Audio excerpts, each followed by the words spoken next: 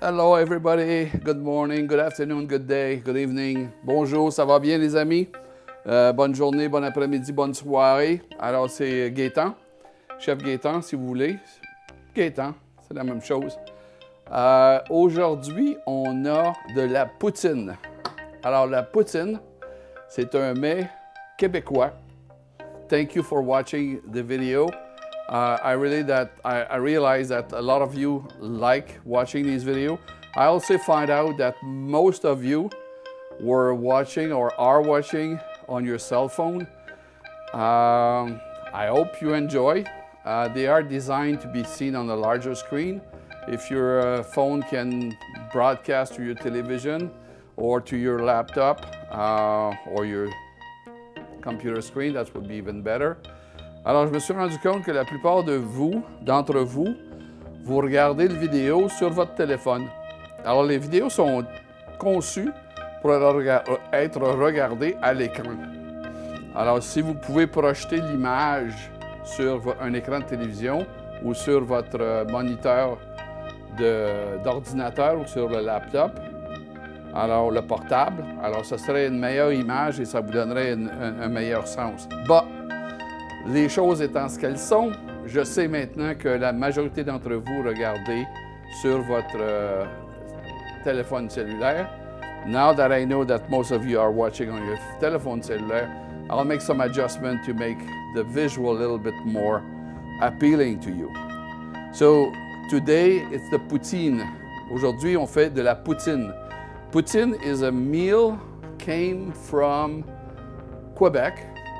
It came from an area of we call the Eastern Township, les cantons de l'Est au Québec. Et il y a une dispute entre qui a vraiment créé la poutine. L'histoire à la base, c'est que la poutine vient d'un petit kiosque sur le bord de la route. So the poutine came from Quebec, Eastern Township, which is a southeast of Montreal, and there's a farm area, and on the side of the road in the 50s was a little trailer selling hot dog, hamburger, French fry, and Coke. So out of the small trailer, 16 feet or so long, 22 feet maybe, was that seller, that merchant. And it was next to a farm, and the farm was making fresh cheese. In the process of cheese, the first coagulation of the milk, you can take the first coagulation of the milk and extract that, and it's become curd, cheese curd. And the gentleman took some cheese curd and put that in the French fry and mixed that with his own gravy. And that became the poutine. So, dans les années 50, il y a un petit propriétaire de kiosque où on vendait des hot dogs, des hamburgers, des frites et du Coke, du Coca-Cola. Et il était non loin d'une ferme. Cette ferme-là préparait du fromage. Et la première coagulation du lait forme des motons de solide. Alors, si on extrait ces motons de solide-là à la première coagulation du lait, on appelle ça, en anglais, le curd, on appelle ça des crottes de fromage en français. Comment? Fromage en grains. Alors, le fromage en grains a été utilisé avec des patates frites chaudes et une sauce brune que le marchand a créée dans sa petite roulotte. Alors aujourd'hui, on vous fait les poutines ou la poutine, la recette de base, et les variations sont infinies. Alors j'ai fait, comme vous voyez, j'ai taillé les pommes de terre, je les ai rincées. I did cut as you see, I cut the potato. I wash them, dry them, which is very important. So first step is I will use this fryer And I'm using an electric fryer for two reasons. First, safety. Second, consistency. Alors, j'utilise une friteuse électrique. Et la raison pour laquelle j'utilise une friteuse électrique, c'est pour deux raisons. La première, c'est la sécurité.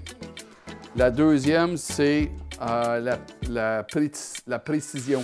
Alors, il est possible de répéter les mêmes températures et les mêmes conditions et garder de façon consistante la qualité des pommes de terre frites. Alors, French fry, that has nothing to do with the fast food French fry that you get at this big place with the M or a King place or whatever other place. This is real fresh potato, and we have, in this case, we have canola oil. We can have peanut oil. I did also French fry in the past with olive oil. It's also delicious. And we are going to have two dunking. So the first cooking is at 325 degrees Fahrenheit. I believe it's around 140 Celsius, maybe 135 Celsius. And that will be for about 4 minutes. And I put that there. And I put that in the bat. I start the timer. This is going for 4 minutes. Meanwhile, what we need to do is to do the gravy. Alors, les pommes de terre, ça se cuit en deux étapes. Alors, après avoir taillé et lavé les pommes de terre, j'ai fait cuire une première fois à 325 degrés Fahrenheit. C'est environ 135 degrés Celsius, mais peut-être 140. C'est pas exact, là, c'est dans cette ordre de grandeur-là. On fait cuire ça pendant 4 minutes. Et pendant ce temps-là, on va préparer notre gravy, notre sauce brune. So, meanwhile, we're going to do the gravy. Let me bring my supply. First thing to do, I'm using coconut oil. Put about a tablespoon of coconut oil. I made the coconut oil melt in the pot. As it's melting, I'm going to add crunch garlic clove. Like that. Already it smells very good. It's a little bit too warm. I'm controlling the temperature, going lower, especially if you're doing a sauce or a gravy. If the temperature is too high, you're in trouble. So temperature, I did lower the temperature. It smells very good. So I have some, alors j'ai mis de l'ail avec l'huile de coco. L'ail, oups, c'est pas le bon casseau. Mon casseau est ici. Alors, je vais rajouter un petit peu de farine à l'huile.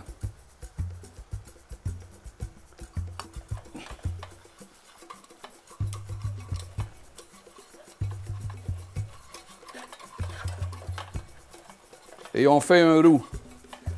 So, I'm doing a mix of coconut oil and flour, and it's called a roux. You're with me? A little bit more flour.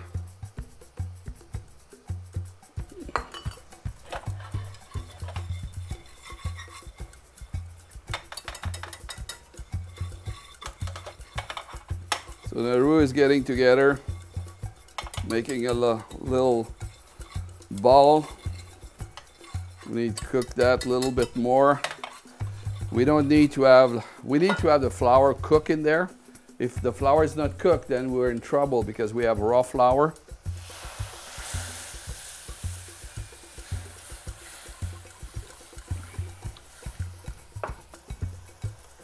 Okay. So this has beep. That's mean the first cooking is done. Now I go for the second cooking. Here we are. Now we need to have the temperature go higher.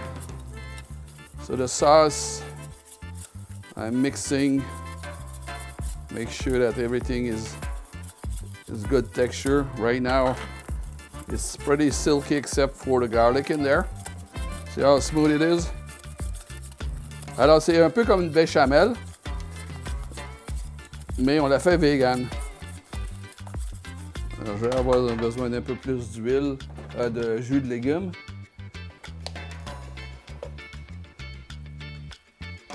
J'ajoute un peu d'huile de légumes, de jus de légumes. So I need to have a little bit more broth. This is a vegetable broth, organic vegetable broth.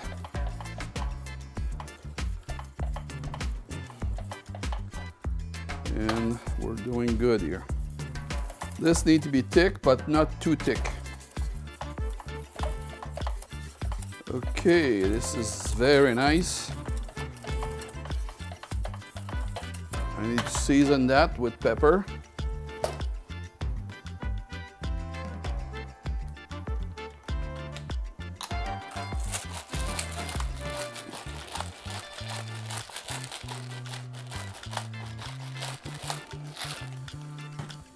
There's already a lot of flavor. Il y a déjà beaucoup de saveur dans le consommé de légumes. So there's already a lot of flavor in the vegetable broth. I'm adding just a dash, a touch of pepper, and the pepper will add a little bit of a little bit of shebang, a little bit of spiciness to the sauce, and it's looked pretty good so far. And one other ingredient I'm putting there is this is Tamari Sauce. If you don't have Tamari Sauce, you can have soy sauce. And look what happened. The Tamari Sauce will bring the saltiness. Alors j'ai mis de la sauce tamari. Sauce tamari, c'est le résultat de la fermentation de fèves de soya. C'est le compagnon du miso. Et le tamari va ajouter un petit peu de goût de sel, en plus d'ajouter le goût de umami qui est recherché dans une sauce brune comme ça. Alors on a la consistance qu'on cherche et on a la couleur qu'on cherche. Alors c'est important de garder ça très au chaud. Alors je vais me déplacer ici et je vais mettre ça à simmer juste pour garder ça chaud.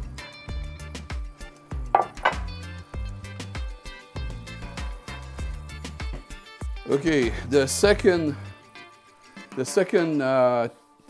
cooking cycle for the French fry, the temperature is 375. Alors pour la deuxième cuisson des frites, on va à 375 degrés. Je pense que 375 degrés, c'est 180 peut-être.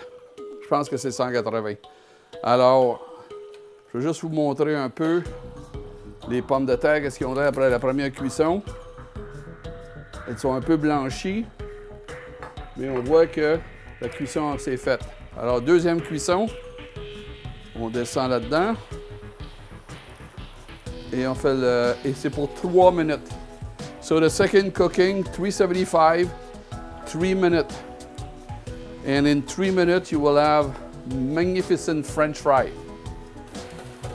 This is a 90 second out of 3 minutes after the time. The potato I have used today are the red skin potato. So the potato I have used today is a red skin potato. You can use Yukon, you can use Ruslet. It will give you excellent result. The quality of the red skin potato, when they fry, the sugar intensify in the potato, and then your fried look or taste sweet. It's a natural sweetness. Alors, les pommes de terre que j'utilise, c'est des pommes rouges, à cause de la couleur de la peau. Et c'est une pomme de terre qui est riche en sucre. Alors, quand on fait frire les pommes de terre, le sucre naturel à l'intérieur des patates augmente, s'intensifie. Et ça vous donne une frite très sucrée et très légère. Alors, première étape, on coupe, on lave, on rince, on essuie. On fait une première cuisson à 325 degrés Fahrenheit. On attend un peu, on monte la température à 375 et on fait une deuxième cuisson pour 3 minutes. So, just steps, simple. You cut, you wash, you dry the potato. First cooking 4 minutes at 325. You pause, raise the temperature of your fryer, and then you're good to go. So this is a 3-minute cooking time at 375. So what happened is the first cooking period make the fry blanch. The potato become blanch. They are cooked, not completely, but just enough. The outside is cooked. The interior become like a little bit soft. The second dunking, the second cooking at 375 will crisp the outside of the French fry. Finish cooking the inside, so you have an inside which is soft and mushy. And then the outside is crisp. And I will pass that in this one here. And this go here. So this is the time to put some salt in there. I have some salt. And if you hear, I don't know if you hear the cracking, but it's cracking. So the poutine takes shape like this. We have cheese. So I have 2 types of cheese. And you put your cheese you want. This is like relatively dry cheese. And it's pressed cheese. So it's almost a fresh cheese, like a curd. And that will become chewy under the, you taste it. And you have the sound of chewy. Alors, ce fromage-là, c'est un fromage pratiquement frais, qui a été boulé. Et puis, quand on le mâche, ça fait squick, squick, squick, squick, squick. Et alors, c'est un peu la perfection des poutines. C'est d'avoir un fromage qui fait squick, squick, squick, squick, squick dans la bouche. When we're looking for the poutine, and especially the cheese, when you have fresh curd, when you eat the fresh curd, it's squeak, squeak, squeak, squeak, squeak, squeak. It's a very interesting feeling in your mouth. So the second type of cheese I have here, it's a dry mozzarella, whole milk mozzarella. You can have vegan cheese, you can have any cheese you want in there. And then, to finish the dish, the sauce is here. It's still warm because I put on the, and we pour the sauce, the gravy. Alors on met la sauce brune sur les pommes de terre, sur les pommes frites, et on en met assez, mais pas trop. Alors, voici la poutine. This is like the real thing. You have here the poutine. So, 1 step, 2 step, 3 step. Now I've seen poutine. I've seen poutine in not 5-star, but yeah, fancy restaurant. In New York, in Toronto, in Chicago, in France, in Paris, and people they went crazy about it. Some will add mushroom, green pea, etc. They put anything there. We're vegetarian. You can put pineapple if you like. You can put, I will not suggest to put tomato because it's too wet, but I would suggest any vegetable of your choice, caramelized onion, anything will do it. Mushroom, asparagus, your choice. So let me taste the poutine with cheese. So this is the squeaky cheese.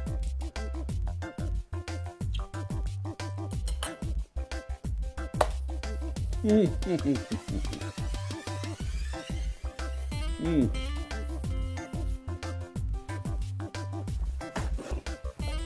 know when I wipe my hands like this? Lovely. This is absolutely delicious.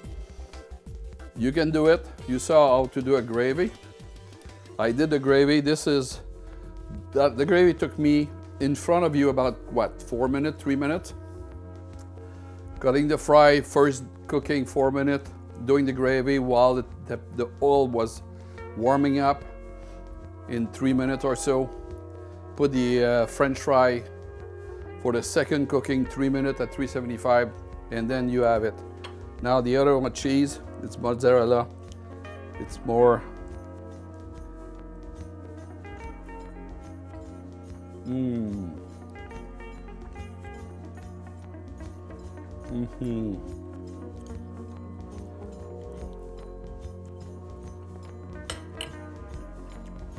To my friend Niraj from Toronto, please join me, we have Poutine. Thank you everybody, merci beaucoup tout le monde. Thank you for watching. Thank you very much everybody. Thank you for subscribing. Thank you for your thumbs up. Share the video with everybody. Our audience is going like that. We're very happy with that. I receive very good comment to everybody, and everybody's looking forward to see the next recipe. So today the poutine, oh by the way, the name poutine came from the word pudding. And since the person who created poutine is a French Canadian, he mixed the word poutine, pudding, and make it his own word, poutine. Alors, the inspiration for the word poutine came from the word pudding, and this is what we have here. It's like a pudding of French fry, gravy, and cheese. On this word, thank you very much for watching. Thank you for your interest. Thank you for subscribing. Share with your friend, share with your family, but better yet, do the recipe yourself. Alors, merci pour vos abonnés, merci pour vos commentaires, merci pour les thumbs up.